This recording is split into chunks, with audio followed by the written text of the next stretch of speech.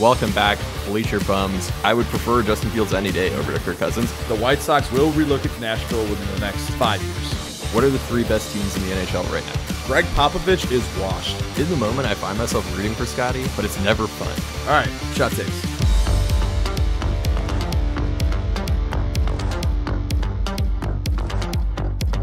That's a violation. That is a a violation of HIPAA laws. Yeah. Welcome to Bleacher And Bums Dr. Podcast. Patient. And welcome back, Bleacher Bums.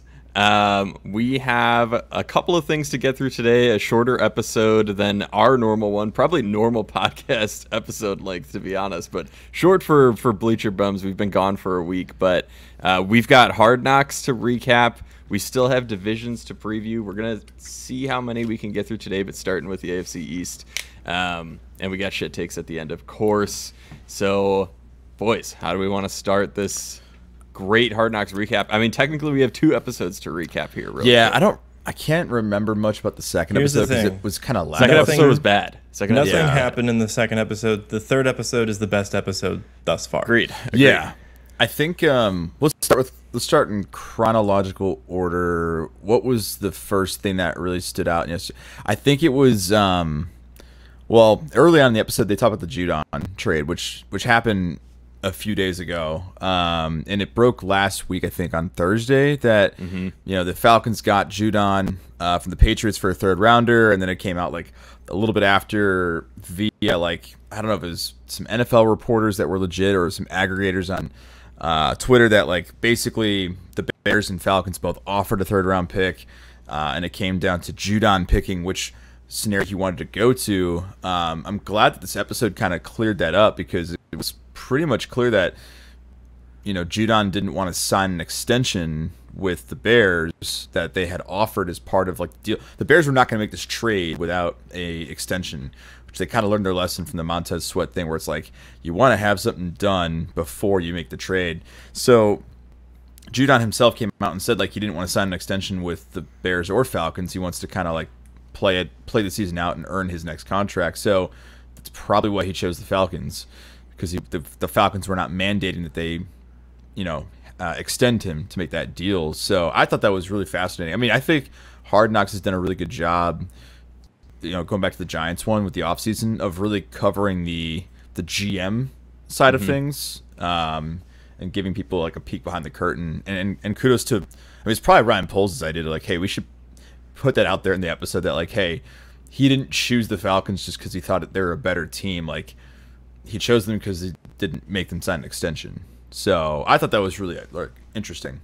Which also gets to the point of, and I'm glad we haven't done this division yet, what the hell are the Falcons doing? Why would they give up a 3rd round pick for a guy who's basically a rental for a season? Our guy got promoted. Ryan Pace, he got a promotion. He's now the vice president of football operations and player personnel. Good for him. Yeah, good for him. Honestly, shout out to him, man. His first move in that position, Matthew Judon, no extension. There you go. There you go, Falcons fans. That's what you get with Ryan Pace. I mean, I'm excited to get into that division because I don't know what the hell's going on there. Oh, I don't either. Yeah, genuinely, that's a team I'm perplexed by constantly.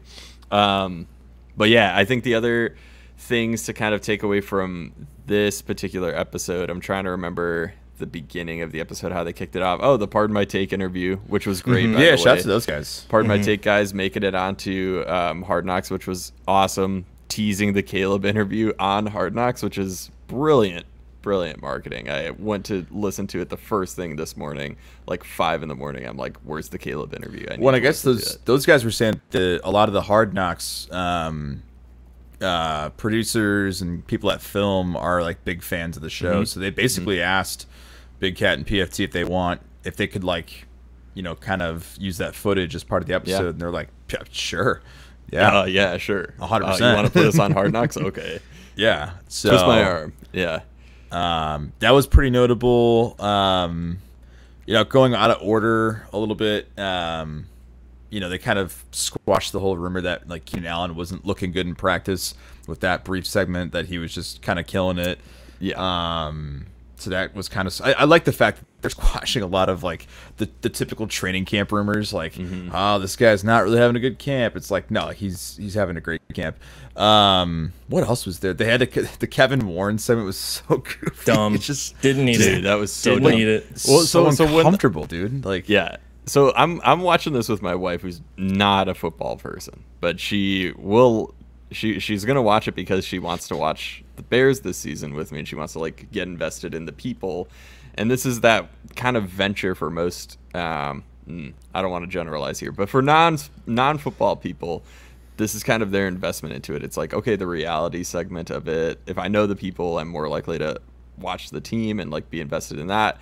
And she even said to me, she was like, "Oh, did they officially pick a stadium because they're like designing it?" And I'm like, No, they did not.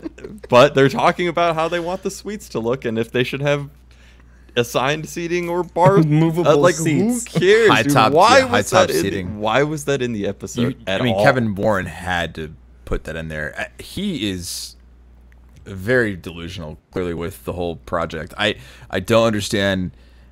We talked I about think a lot. he thinks on this. he thinks Hard Knocks is like a opportunity to like rebrand Kevin Warren for some reason.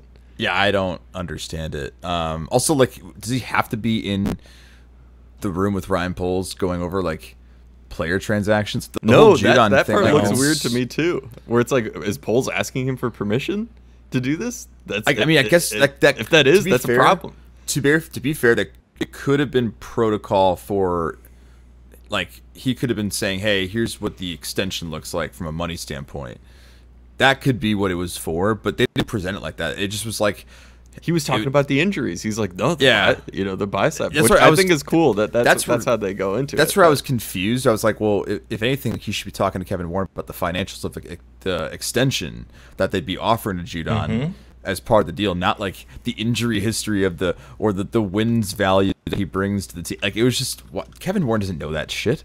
You know, he's a money guy. Like, I think he has to sign off on the money side of things that Ryan Poles does, which is pretty standard. Like, Kevin Warren's just filling that responsibility for George McCaskey. Like, in previous years, you know, George McCaskey would be the one that would have to sign off on trades and extensions and deals in general. So that checks out, but it's just the way they presented it didn't make any sense. So, what else though? I really think that Ferret King. Ferret King was, yeah. So they're obviously was keying dumb. in on next episode. We'll, I think, start to see it, right? Because I think, when do cuts happen next? It's It's the next Tuesday? episode. It's So the the next episode. cuts happen the day the next episode airs, right? And so I'm interested Yeah. to see how much of that they get into the episode. I don't imagine they'll get a ton of it, but they're highlighting a handful of guys in this series that are potential cut guys, right? We saw it in the first episode. I can't even remember the running back's name. Isaiah Wilkins. Ian Wheeler. Ian Wheeler. Okay, Ian Wheeler. Yeah. He's definitely gonna get cut. Theo Benedette. Oh, yeah. Theo, the Canadian guy, the Austin Austin Reed, the guy who's fighting for the third string job with Yeah. Jeff Driscoll, who they haven't talked about at all. No. other than mentioning his name. It's Brett Rippin and Brett. Brett Rippon. Austin. Sorry. Yes, Yeah. Jeff Driscoll is backing Somewhere up else. He's somewhere else. Jaden Daniels, I think. I don't know. No, he may be third string behind Marcus Mariota. I don't know. I want to say he's in Washington. Yeah, third string so behind. Because he definitely played this Mariota. weekend too. Okay, so Brett Rippon and Brett Rippon will be the and- third string quarterback and for this team. Austin Reed. Yeah, Brett Rippon, I mean, because he knows Shane Waldron's offense. That's the thing. It's like, you got Caleb, you got Bajent, who is a solid backup, who's won games with Luke Getsy as the fucking offense coordinator. Which, by the way, Raiders fans on Twitter cracking me up already that they're already like anti Luke Getsy. They're like, what are we who is doing? It's this like, guy? but that's a different story for a Hey, different day. by the way, for people who are in fantasy leagues with, make sure you draft Devontae Adams. He's gonna do really well in that offense. Just wait till we talk about that one. Brett Rippon will be the third string quarterback for this team just because he has experience with Waldron's offense. Well, Like, and here's plain the thing simple. too. I wonder if they'll touch on this in Hard Knocks, because I am interested to learn more about it. But Austin Reed's probably going to be the practice squad guy for the Bears unless he gets a contract from somebody else. Yeah. And being a practice squad quarterback in the NFL, not a bad gig. No, not at all. Not a bad gig at all. He was like signing bonus $5K. I'm like, shit, that's brutal. But I'm pretty sure minimum salary for these practice squad guys is like $5,000 a week or something like that. I want to say the NFL vet minimum or something. NFL minimum for practice squad guys is like total salary was like $200K. I can't remember what it was. Yeah, it's $5,000 a week that you're on. And if you're on the 53-man roster, I think the minimum is like $800K. Yeah, it's not a bad gig if Austin Reed gets the practice squad job. The NFL, as of 2024, the minimum salary for an NFL practice squad player is $12,000 per week. 12,000. So how many? For players with 2 or more accrued seasons, the minimum is $16,100 per week. But I'm also pretty sure they only get paid during the season. Yeah, how many seasons or how many weeks are in the season typically? You got how many? 5 months? Is that counting preseason? Let's just say 20. Let's just say 20 weeks. 20 weeks. Yeah, it's about 240. It says it's like it translates to like it could be anywhere between 216,000 or 290,000 for an 18-week regular season. That's more than I make in a year. You're in the 1%. More than most. It's more than almost everybody makes. Like that's, I was gonna say, like, if you're making that 200, seems like the goal. Just like be a practice squad player for a season. 100%. Yeah, and if you're employed by the NFL for 5 years, you get life insurance or health and life insurance for life. And you get pension, I think, too. Yep. Yeah. Not a bad gig. So not a bad gig. No. Good for him if he ends up being the practice squad guy. A lot of crocodile or a lot of Tory Taylor in this episode. We did get some Tory Taylor. I think that was good. I thought it was finally good that we were getting different players. Yes. Yeah. I love the fact that someone was like, some boomer reporter was like, "Oh, should we call you the crocodile punter?" He's like, "Yeah, don't do I that." loved his reaction. He's like, please. I just think that was a great way to establish a relationship with the Chicago media is for him to be like, "Do not call me that." Like, are you? I mean, are you kidding I do me? not want to be known as the Australian guy. He knows his place. He's like, "Look, man, if you guys know me, then that's a problem." Like, he's like, if I'm getting attention for some reason, that's a problem. I disagree with that take of his because I think he is going to get a lot of attention because I think there are going to be some scenarios where he does flip the field.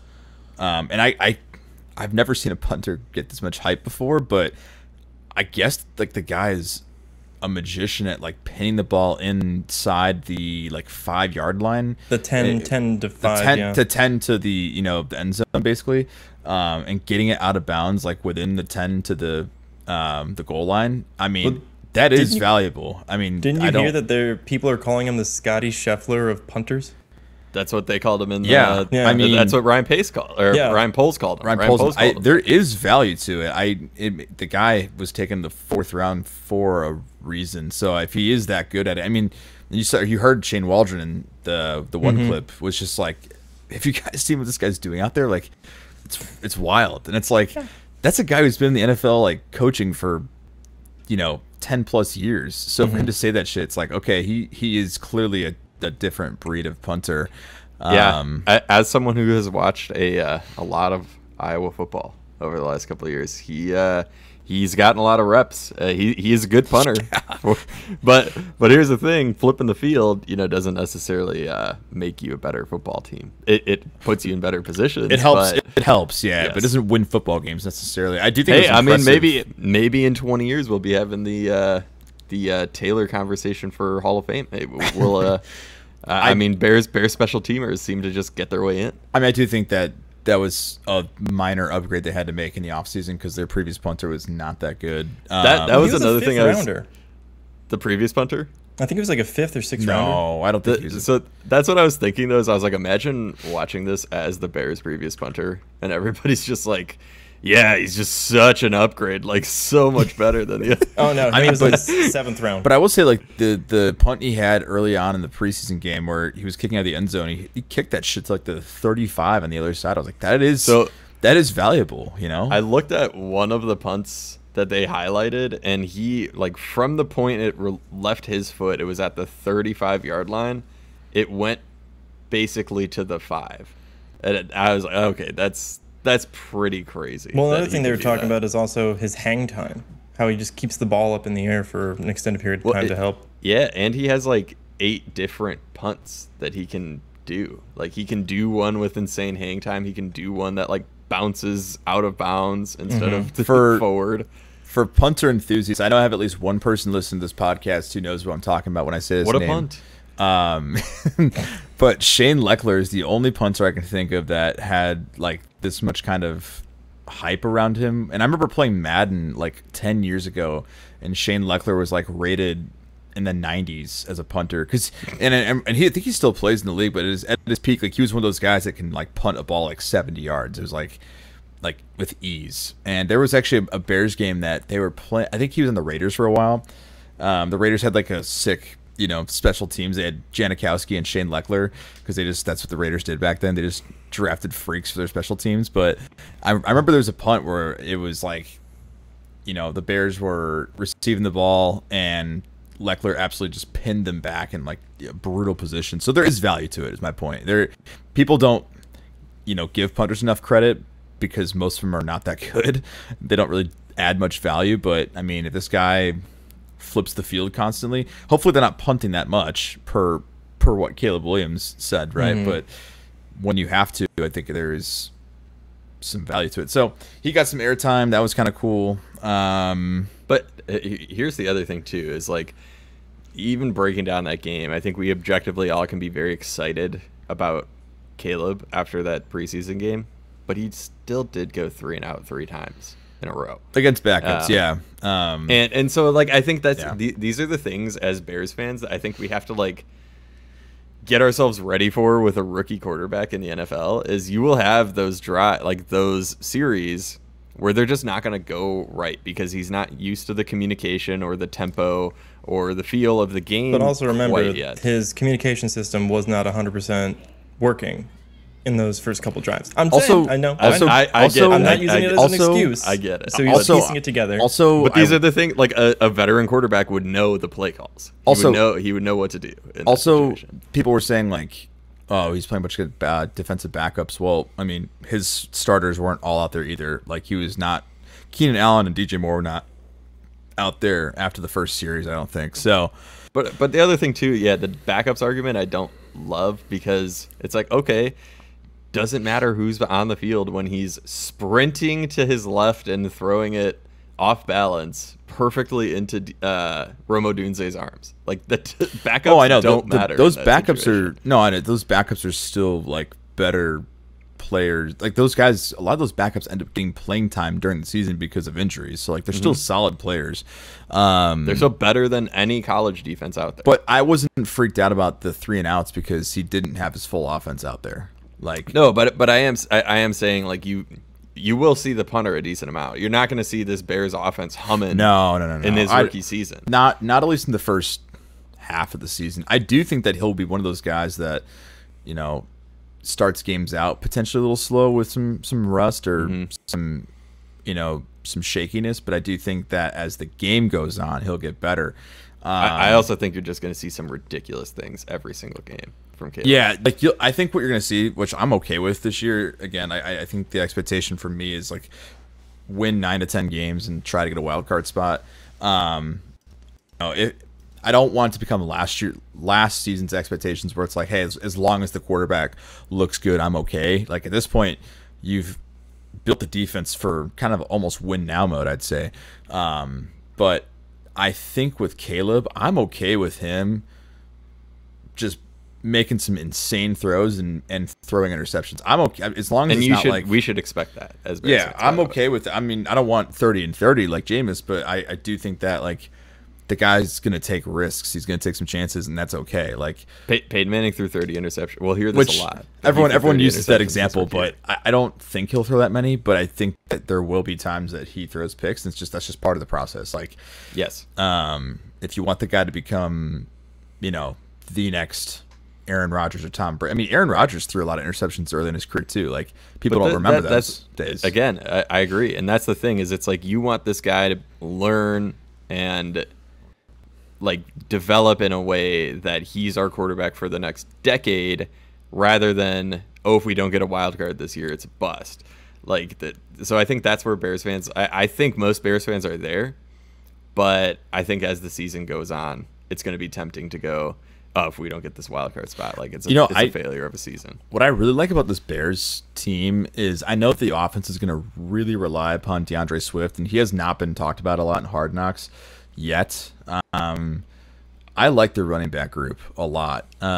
It's pretty diverse between Swift, Roshan Johnson, and Khalil Herbert. They're all different types of runners, and they're going to use them all different. I do think this offense kind of relies upon DeAndre Swift being good and healthy in the run game to balance this offense out. But man, like I do think that it's a shame we didn't get to see the full offense out there with continuity for 2 quarters, because I would have been very curious to see how those first, if it was 3 and outs, for example, if Keenan Allen and DJ Moore are out there. I think they were out to the first series, but after that they were pulled.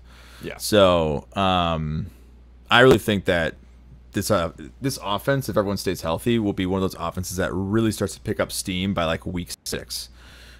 And I don't think it'll be like within the first 4 weeks or anything like that. Yep. So all right, we probably should move on to talking about other divisions, but good Hard Knocks recap. We'll continue to watch that basically until the season starts. Wait, real quick, who do we think's getting? So of the guys we mentioned, the guys that are on the fence, kind of who's getting cut?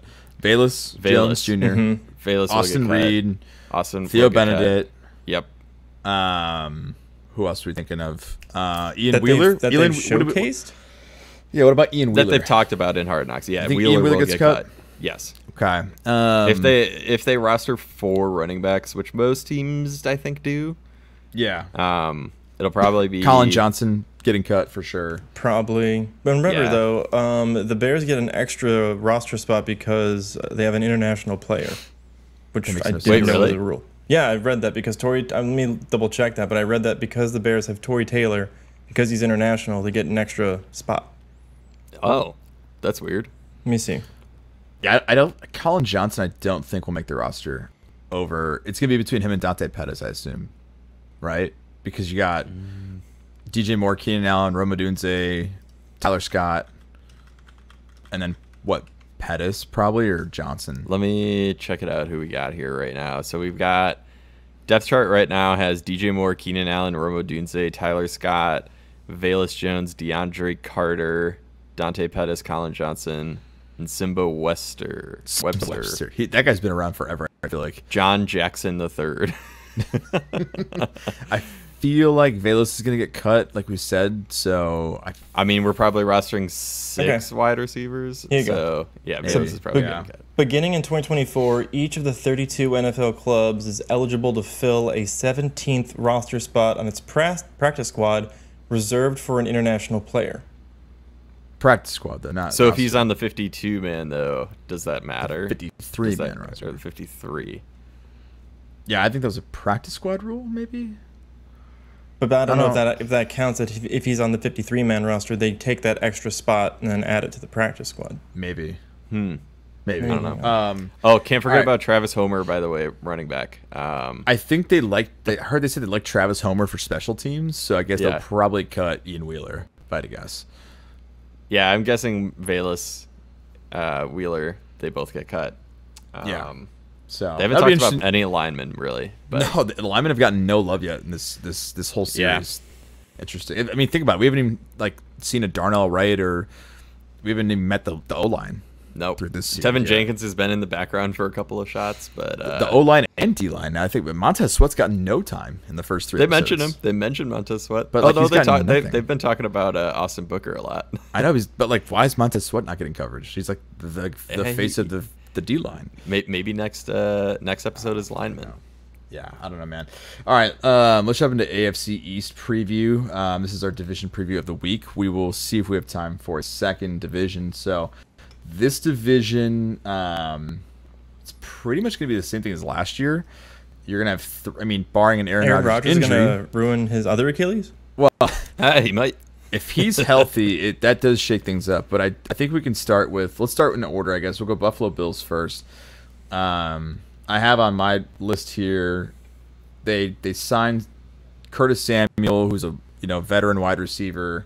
They signed some guys in the secondary. I feel like Lyle Collins has fallen off big time. Like, he was a really good right tackle for the Cowboys for years, and then went to Cincy, didn't work out there. Signed with Buffalo. Mac Hollins, wasn't he with the Cowboys as well? No, he was with the Raiders, and then he was with the Falcons. I always get Mac Hollins and Nico Collins mixed up. Yeah. They re-signed Mitch Trubisky.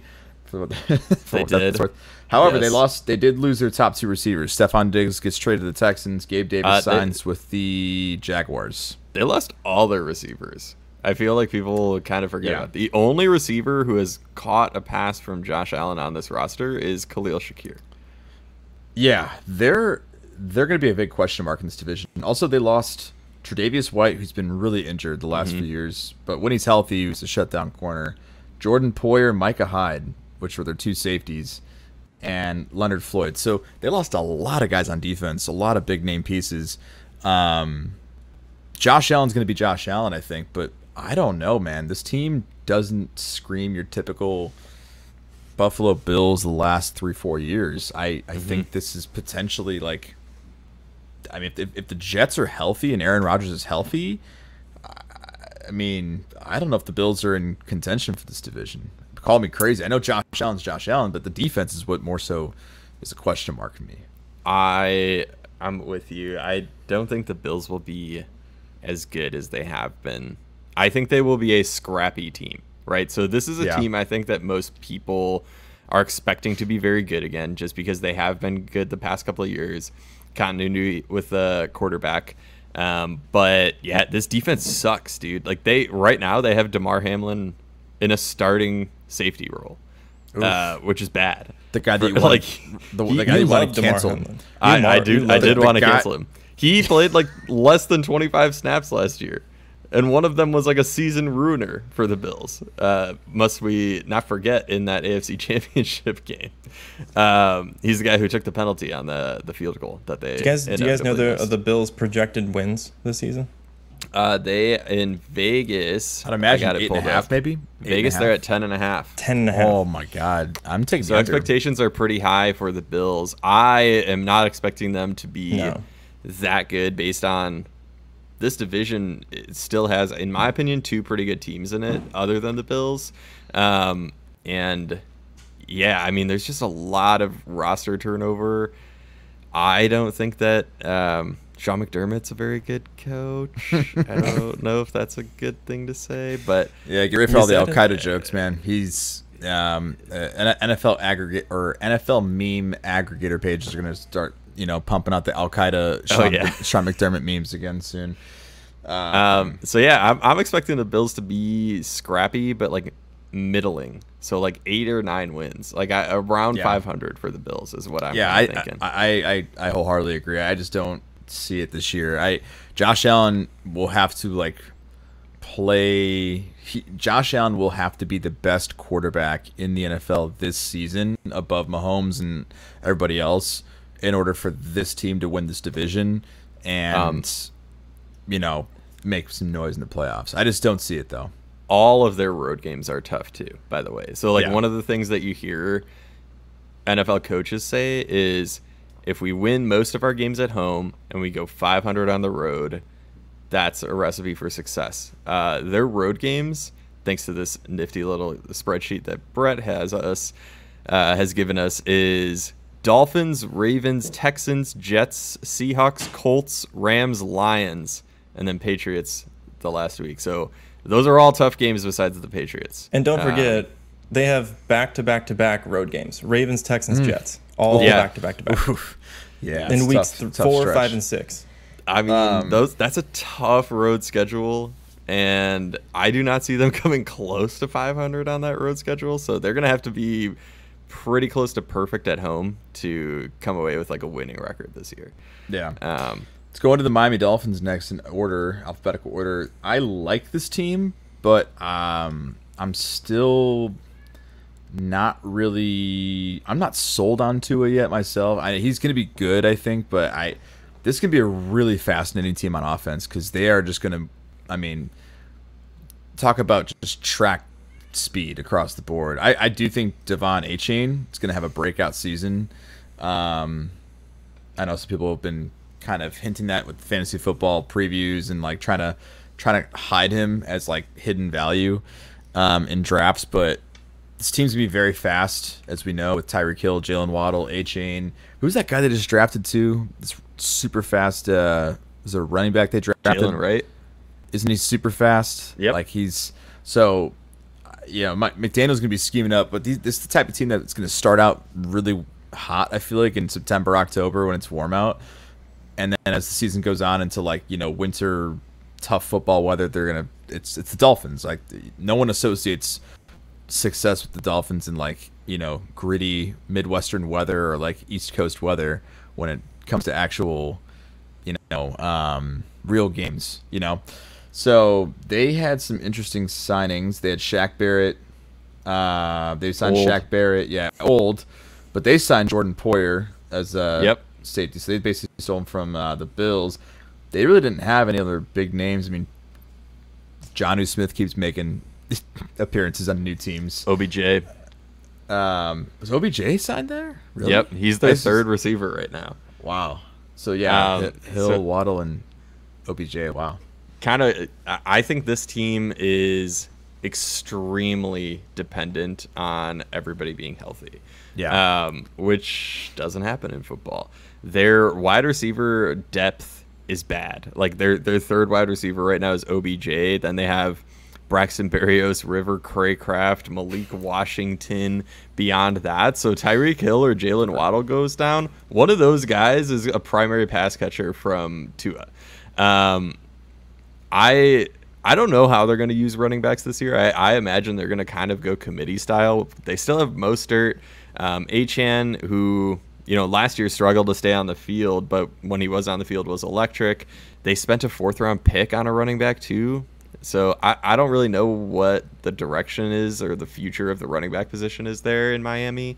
But at surface level, like their starting roster on offense should be a top 5 offense. But that's very much dependent on everybody staying healthy, which we know it doesn't. I think it's probably a very similar Miami team to what we've seen over the last 2 years. Yeah, but worse on defense, in my opinion, because they did lose two big games. I think a big step back on defense. Christian Wilkins signed with the Raiders, who's their big defensive tackle, and Xavier Howard. I don't know where he signed, but he's not with the team. So I think that the defense takes a slight step back. Now, didn't Vic Fangio go down to Miami, or is he with the Eagles?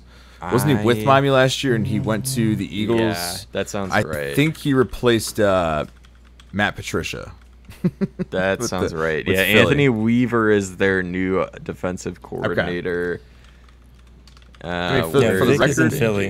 Yeah, for the record, I love Mike McDaniel for the record, but I just think they're going to be heavily offensive dependent, and I think they're going to have games where they score a lot, and they maybe have some random blowout games where it's like, wow, the Dolphins blew out so and so team. That's a really good team, and then they fall off towards the end of the season because they were first in the AFC for a good chunk of last season. Yep. And then of course they fell apart. So, for them to go make a Super Bowl run, they pretty much need the first seed to have home field advantage throughout the playoffs. Yeah. If they go to Kansas City, Cincinnati, everybody says, yep. They're gonna get blown out. Those two places specifically are tough for them.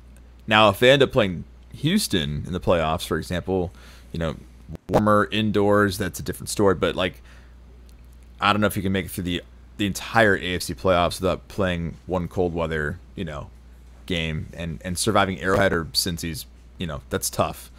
Yes, I think this is a good team, but I'm kind of with you on if you're at the point already in preseason where you have to start like scouting where they're going to be playing in the playoffs for it to be a good run. That's not a good sign. So they're not a deep playoff team, but they're a good regular season team. Now, if they are the 1 seed though, I do like their chances having home field to make a run.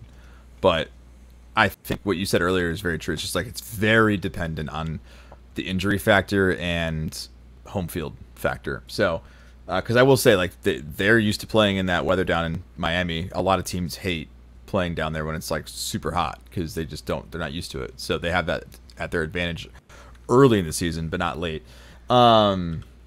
Patriots. This is going to be a short one. I don't have much to say about this team. I'm just going to say it right now. This is my shot take, and I don't really have a shot. Is it what I think it is?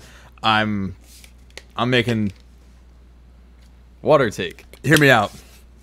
This is your worst team in the NFL this year.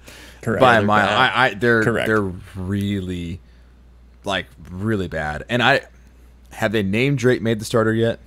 I don't think so. Don't think so, no. Yeah, so again, hear me out. The New England Patriots will be the worst team in the NFL in 2024. I don't know if they're going to name Drake made the...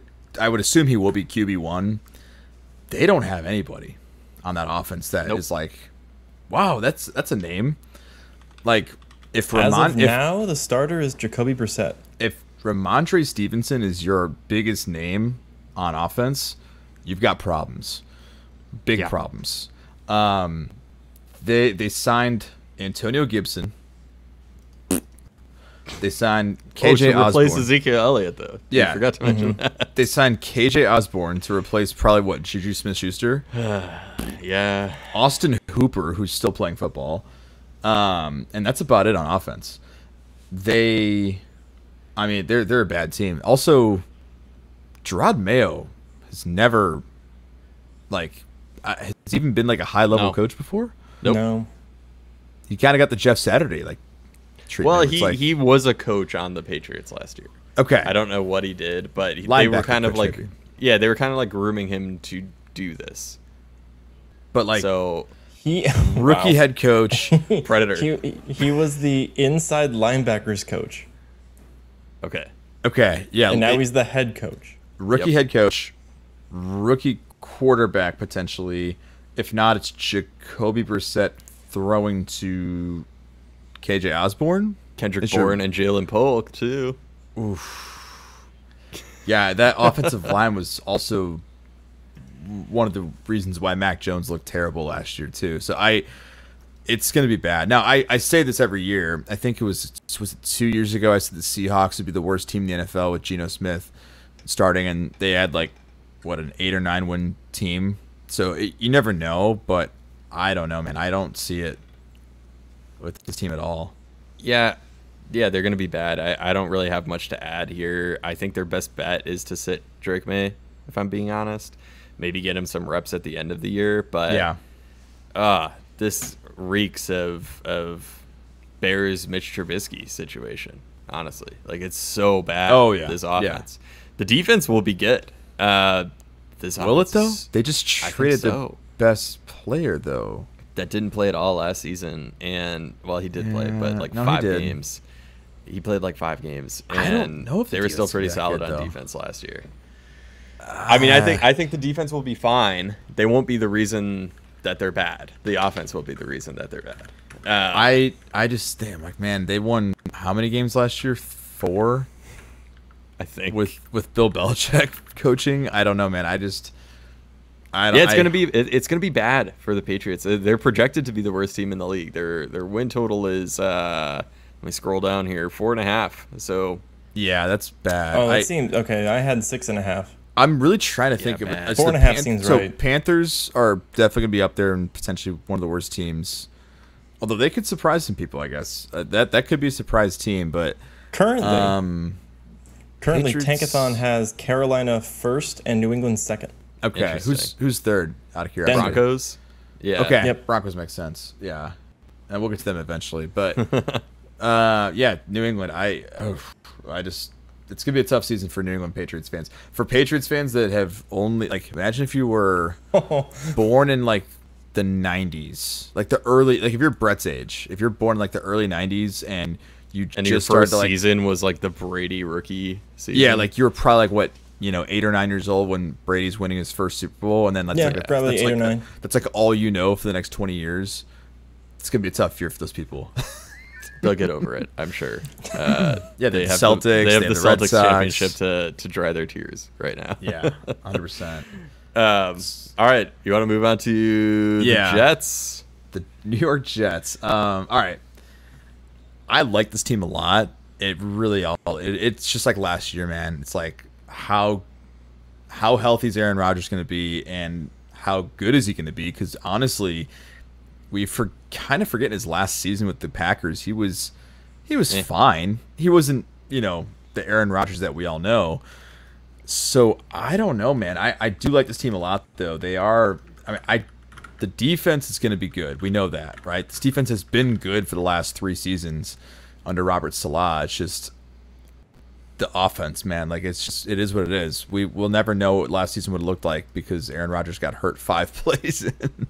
So, shit, Nick, you and I had a fantasy team that we co-run. We drafted Garrett Wilson with our first pick. Round. We were so hyped for Garrett Wilson to take off in fantasy with Aaron Rodgers. So he was going to be the next Devontae Adams. He still might be. But they got Mike Williams, which is another big pickup. So now you have a deep ball threat. I like their offense, man. I think Breece Hall is what RB2 in the league behind McCaffrey right now for fantasy purposes. I think I'm seeing him go 2 or 3. Him and Bijan, yeah. But he's a top 5 running back in the league right now. So, for sure. So they made some upgrades on the offensive line. They signed Tyron Smith. It's just, is Aaron Rodgers going to be healthy? They also drafted Olu Fashanu on the O-line too. Yeah, that's right. So they bolstered that O-line to help protect Ayahuasca boy. So they didn't re-sign Randall Cobb. Sad. Oh man. But I think Alan Lazard is still there, and I'm like, everyone kind of forgets Alan Lazard existed. He is the 4th receiver on the New York Jets roster right now. Very similar to last year in terms of this team has all of the ingredients to be good. It is obviously, like most teams, dependent on the health of their star quarterback. But if he's healthy, this team should be good. Right now, they're projected for 9.5 wins, which feels right to me in this division, kind of in the position that they're in. I would almost go as far to say that this is their division to lose at this point, just kind of the state of the other teams in their division right now. They also, let's check their strength of schedule. They have the 4th easiest schedule in the league. So I don't know. I think this team has potential. Definitely. This is the thing. I hate Aaron Rodgers, but the difference in the conversation between the Jets and the Dolphins is that the guy leading the Jets can do this in January and February. You don't know that any other quarterback in this division really can do that. Yeah, he can win games, but he can't. Can't really win the big one since they don't have to play against the 49ers in the AFC. It's true. So. This is really true. Until the Super Bowl. Yeah, I really think that it's just it's one of the, as much as I don't like Aaron Rodgers, it is one of the shittier moments of last year for sure, where it's like we just never got to see what that team would have been like with him, because it would be so much easier for us to paint the Jets picture of this season if he had been healthy all of last year. We know what to expect. So again, we just don't know what to expect. He hasn't played at an MVP level in 3 seasons. Yeah. So and kind of the conversation I think that I'm kind of going back and forth on in my head with the Jets is there's really 2 sides of the coin. One, the pessimistic side, which is Aaron Rodgers, even healthy, is a guy that 2 months ago would have taken the vice presidency nomination from RFK if he gave it to him. And now he's going to be quarterback. So is this a guy whose head is really invested in football right now? But then on the optimistic side of the coin, there's a potentially game-changing wide receiver on the market right now that the Jets could be a good fit for in CeeDee Lamb, who is not getting paid by the Cowboys right now for some reason. Do they have the being linked to a lot of teams? Why not? Capital doesn't really exist in the NFL anymore, as far as I'm concerned, because of the New Orleans Saints. They're just able to you can do anything in the NFL to make a roster situation work. A team that would actually make a lot of sense for CeeDee Lamb to go to, if they're willing to make a deal for him, is the Chargers. I mean, this team, though, this New York Jets roster would be disgusting with CeeDee Lamb and Garrett Wilson. I mean, that would be ridiculous. They would become a Super Bowl favorite for sure. Like, not the Super Bowl favorite, but they'd be top 3 in odds right away if CeeDee Lamb came. We can't mention the Jets preview without at least mentioning one of their, dysfunctional moves that they do. They are a dysfunctional franchise. They traded for Hassan Reddick and did not give him an extension. And that's literally what he wanted. He just wanted an extension. Like, he was like the opposite of Matthew Judon. Judon was like, hey, I'll just play and I'll play for my next contract. Reddick is like, no, I want my next contract before I show up to camp. Like, I'm not going to show up until I have a contract. And the Jets are like, here's a 2nd-round pick. We'll take you and not give you an extension. And so he's still not showing up to camp. Did they give up a second? I don't. Maybe it was a second. Maybe it was a third. I don't know. I can't remember. But he still hasn't shown up to camp. He has not shown up, and the Jets. I don't expect them to. No plans on giving him an extension. So he also seems like a guy, based on how the story has been going, that he's just not going to show up if they don't give him an extension. Like, he's never going to play it down for the Jets. And they gave up a draft pick for that guy, and he may never play a snap for him. It's possible. See if the Cowboys are interested in another edge rusher for CeeDee Lamb. Who knows? Who knows, man? It's just very Jets to trade for a guy and then realize, wait, he's not going to show up unless we have an extension. So why did we trade for him? Yeah, 2026, Brett just put it in the chat, 2026 conditional 3rd. That can become a 2nd if specific conditions are met, which it sounds like they might be met. Based on him not playing. So yeah. So anyways, let's go rank this real quick before we jump into, I guess, the rest of our shot takes to wrap it up. I'm gonna go Jets first, Dolphins 2nd, Bills 3rd, Patriots 4th. I'm going to go pretty much the same, except I will have the Dolphins winning the division in the regular season. So Dolphins will win. Jets 2nd, Bills 3rd, Patriots 4th. The Patriots being so bad, that's just kind of what the bottom of the division is going to look like for everybody. Yeah, I think that's Tankathon's got it right. I think the Panthers, Broncos, Patriots, in some order or another, will be the top 3 worst teams, and so Patriots a no-brainer to not be in contention at all for this division. So, Brett, what do you got? I got Dolphins, Jets, Bills, Patriots. Same as you, Nick. Same as me. All right. I'm on the Jets hype train.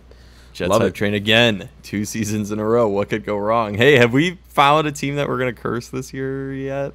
Who would? Oh, it's a great. Or do we? Have we not gotten through all of the? We haven't gotten through all of them yet. So hold on. But I don't know if there is a team that we're all bullish on. I can't remember who we cursed. Was it the Jaguars last year? Last year we cursed the Jags. Yep. So when we first started the podcast, it was the Colts. Colts cursed the Colts. Second, I want to say we cursed. Was it the Texans? No. Was it the Bengals? No. Bengals. I don't think we cursed the Bengals. Broncos. The Broncos. It was Russ. Yeah. Colts, Broncos, Jaguars. Yeah. So all right, we don't have a cursed team yet. So we're not all super bullish on the Jets. So team that has a lot of hype that all 3 of us are on board with. We haven't gotten there yet.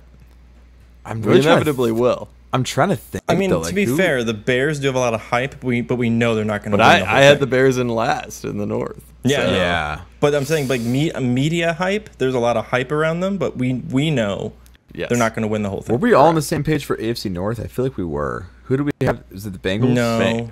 I had Bengals. I had Bengals. Oh, I had Browns. You had Browns. Connor, you had the Browns, yeah. Yeah, okay. I mean, trying to think who should we curse Green Bay? I mean we were all pretty bullish on Green Bay. We all put Green Bay in first. Let's to win. I have a responsibly large. I do think Green Bay will be very good this year. I have a responsibly large future on them. Yes, that means that they should be cursed so that they don't win. We probably have to get through the rest of them first to determine the actual cursed team. But the cursed team usually comes naturally. It's a team that we're all naturally hyped about. and then they end up sucking. I feel like that team when we get to them could be the Rams. The Rams could be that team where it's like they're going to be great this year, and then they just suck. Like that's a team that's got Bleacher Bum curse potential. Or the Texans. Texans could be a good option. That's a really juicy one where it's like a lot of hype. Texans might get and then CJ Stroud just sucks. Like he just comes out and throws like or gets injured. 40 interceptions. Like that would be just on brand for us to curse the Texans. I think the one that I'm still most shocked about from our curses is the Broncos. Like how bad they were. They were. Yeah. I had them in the Super and Russ Bowl is still bad. Apparently, he's still bad. Yeah. We didn't really when we got AFC North preview a couple weeks ago. We did not really discuss the Russ and Justin. We did a little bit, but now that we actually have like preseason footage of them, it's not looking too good. Both look bad. Yeah. All right, let's finish up with shot takes here. I did mine already with the Patriots being the worst in the league. All right, Nick, Mr. Ferret King. Curious to see where he goes this week. What do you got? So yeah, I know last week or 2 weeks ago, we kind of gave Connor shit for not giving a sports take, and now I'm not going to give a sports take. Hear me out. I hate that rappers are making country music now. It's terrible. Post Malone just dropped a country album. What was it, last Friday? Yeah. It's gotten out of control, dude. Is he a rapper though anymore? Because you can't really say he's a rapper anymore. But not even Lil Durk is on country songs with Morgan Wallen. Yeah. Moneybagg Yo is on country songs. Who? Moneybagg Yo. I have no idea. The most drill rap. Get cultured, yeah. The most drill rap Memphis Young Dolph Tree rapper that you could think of is making country songs. Young Gravy is about to drop a country album as well. Yeah. Can we stop, dude? It's so bad. Like the rap country genre is so bad. Like we had tossed around the idea in the chat about doing a songs that are overhyped, and basically every song that I thought of right away was a country rap song. The Pour Me a Drink right now with Morgan Wallen and I think it's Blake Shelton. I can't stand that song, dude. I hear it everywhere I go. I'm not joking, on the way to the grocery store today, I saw a grandmother banging to that song, like bumping that song, going crazy at a stoplight to Pour Me a Drink by Post Malone. And I'm like, this is too much, dude. It's so bad. It's such a bad genre of music. I think Post was getting a lot of heat for basically, I think a lot of people online were just accusing him of using rap to get his like foot in the door with the music industry. His first two albums were very, hip hop rap-esque, and then he just went straight to like pop, like radio pop music and like country music on his now it's country. He was going pop, which was fine. I thought his pop music was fine. His country music. So wait, Nick, are you a country music fan in general? I like some country. I like good country music. I do not like generally what is played on the radio. What would you define as good country? So I guess that is a good question. I like Tyler Childers, Zach Bryan. Like I like good songwriting. I know most people won't consider Zach Bryan a country artist. He probably isn't. He's more like Americana. But if you're generalizing into a group of music, I like good songwriters more so than like Luke Combs get a lot of love. Luke Combs is okay. Like his first album was great, I thought, and now he's more radio country, like a lot of the guys are. A lot of those guys are going radio country. That's you know who's actually a good country artist that like people probably wouldn't listen to because of how he looks is Jelly Roll. Jelly Roll's a great country artist. Yeah. But yeah, I generally dislike what's going on with the country scene right now too. I mean, music in general is just, it's sad. Have you guys heard of the new genre that this one artist is kind of coined? The artist is from Ohio. They're called Bill Murray. Bilmuri. Right. What's the genre? They're calling it y'all alternative. Oh boy. Oh, is it like basically pop punk country? It's like pop punky, but country and rocky. It's actually like his new EP is actually pretty good. I enjoy it. But it's like got that twangy country with like some chuggy guitars and like pop punky kind of. I just choruses. Like I think that's okay, but what I don't like is the evolution of Post Malone, particularly going from like talking about his struggles with addiction to I'm at a Ford F-150 party with my boys drinking beer. Like it's it's cringy. It's not what these rappers. Country is like the most popular thing right now. I don't understand how Post is sold out, in my opinion. I mean, I get the desire to be at the top of the charts, but it's just so bad. Like I'm fully expecting too, by the way, MGK to like lean into that alternative direction, because he's gone from rapper to pop punk artist to, I'm sure he's just gonna see, oh, everybody's going to country now. I'm the alternative. But I mean, Post Malone, not the first white guy to use hip hop to get his foot in the door. Kid Rock, when he started his career, was very much. I mean, tried to be a rapper, and then he went to country. That would be a good example to like look at Post Malone's career if there weren't like 3 other rappers doing the same thing that he's doing right now. But I don't know if Post Malone's even a rapper. Like was he ever a rapper? That is what he's known for, though. That is what he is known for. Yeah. His first 2 albums are alternative if we have time. But interesting take. I mean, I like the take. No, Nick's 100% right. The music industry in general is getting out of control. It's the mainstream scene is just like I don't even know anymore. I don't know. Well, I mean, I was gonna have a take, but I mean, there's no really real point. This is like a small take. Genres don't matter anymore because people are just mashing everything together. Yeah, I think that's probably true, but what I get angry about is when they like try to lean into something that is not their forte. Like if Metallica was like, we're gonna release a rap record, like that would just be awful. But and we all know it because they're old and their music wasn't, it hasn't been relevant for a decade. But still selling out. But hey. No, I'm just saying, like, their stuff is not really played on the radio. Like, in terms of popular artists right now, we let these popular artists get away with it because they're popular. But if Drake released a country album, dude, people would be shitting on it. Beyonce did a country yes, album. that's another good example. Beyonce doing country. I didn't even think of that, but yes, that's another horrible addition to the country genre. Yeah, I don't know, man. You're right though. It's bad. It's bad. Sad day, bad day. Bad. All right, Brett. You got a take? Nope, no take. Brett, no take. Oh, am I doing a take? Or Connor already did his? I already did mine. Sorry, the cats are making noise. Connor had the scorching hot take. That scorching hot take that New England will be picking the first. The worst team in the league. All right, here you go. I mean, Broncos and Panthers. Write that down, folks. Write that down. Write that down. Broncos and Panthers. I'm gonna leave it up to you guys. I too have a music take, or I can do a movie take. Should I do the music one? Is the movie about something that's come out recently? It's like kind of just no, it's not something about recently. It's just a thought that I had based on a specific genre of film.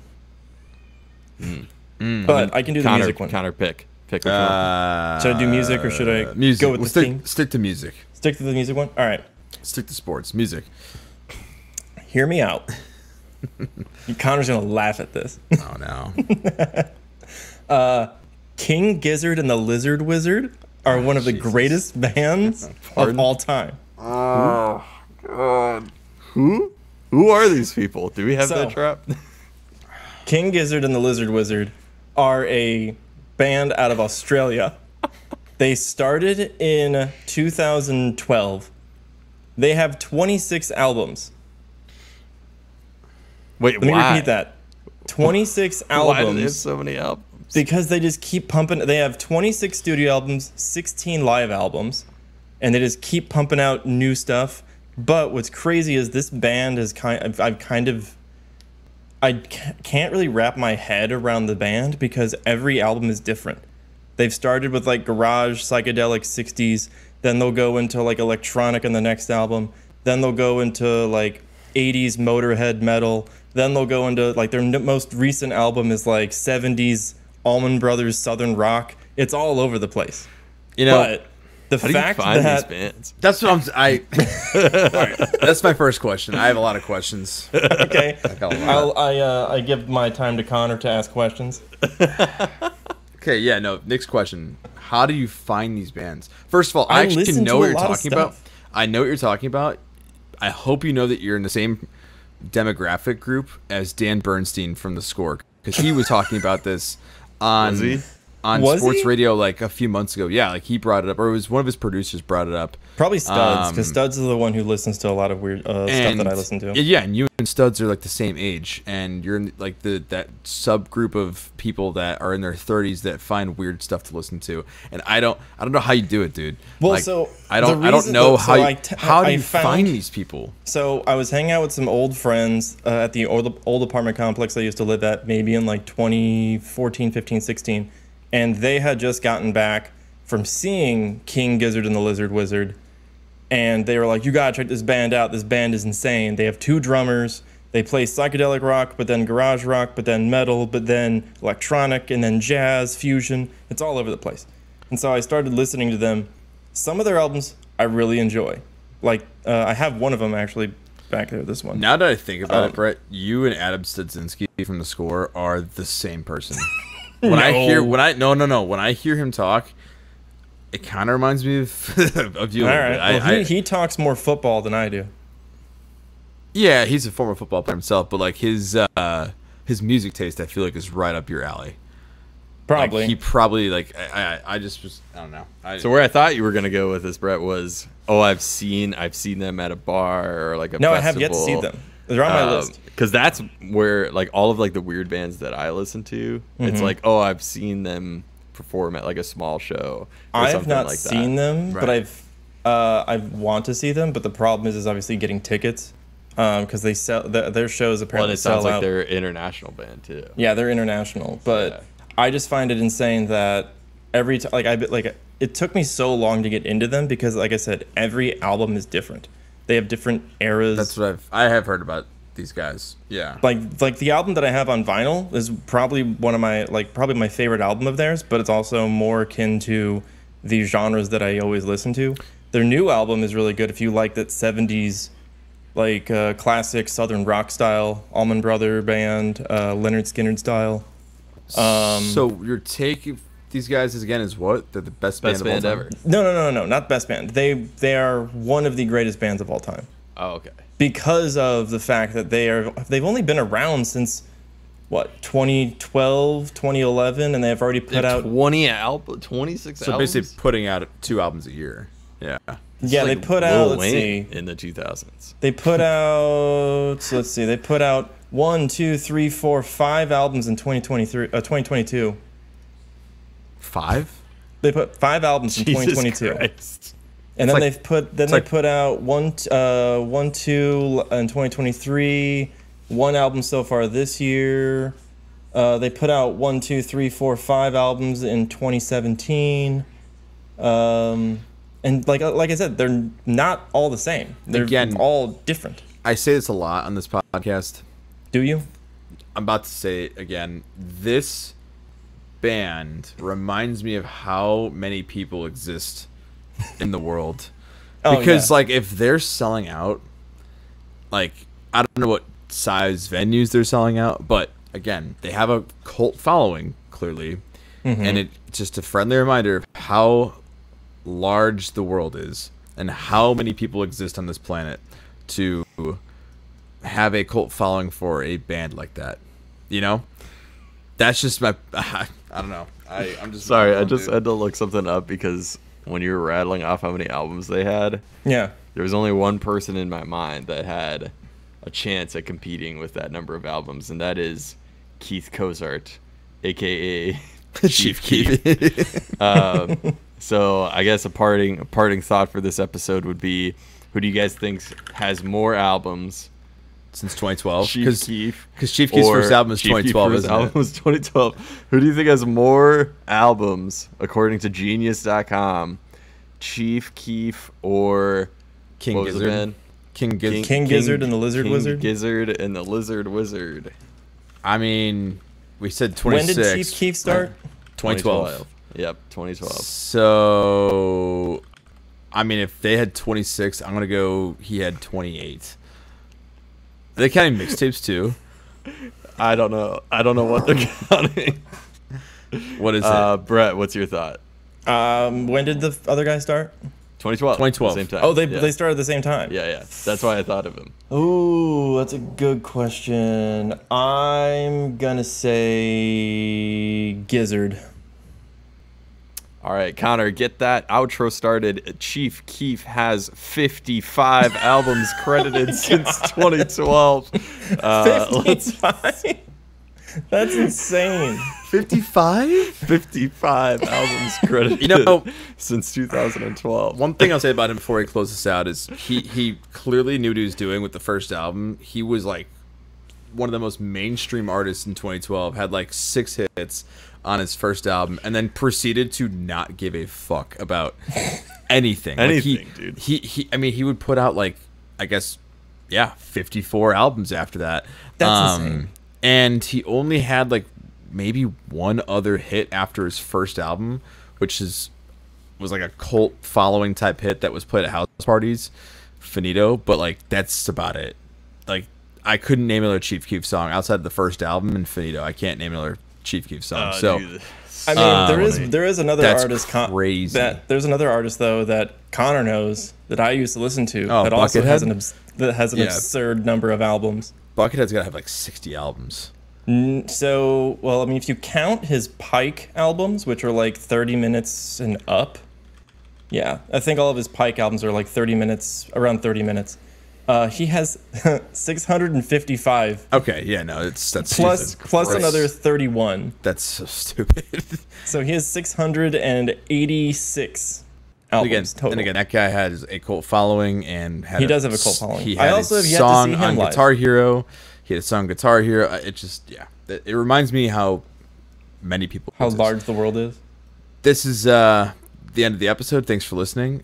We will be back hopefully next week with a little bit longer of an episode to preview 2 more divisions. Hopefully we have, I think, 2.5 weeks before, or no, we actually have, it's 2 weeks from tomorrow the NFL season kicks off, I believe. So we will try to get as much in as possible.